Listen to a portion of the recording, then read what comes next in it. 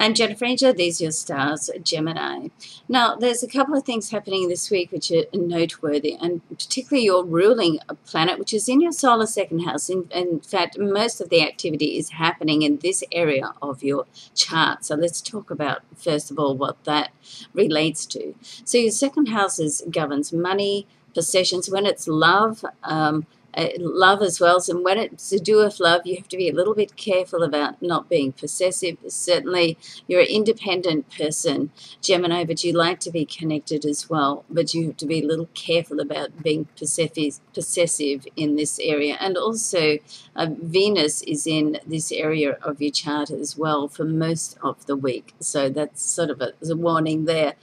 Now, Jupiter is going to transit out of your sign. You've had it there for about a year, and it's transiting into the next sign, your solar second house.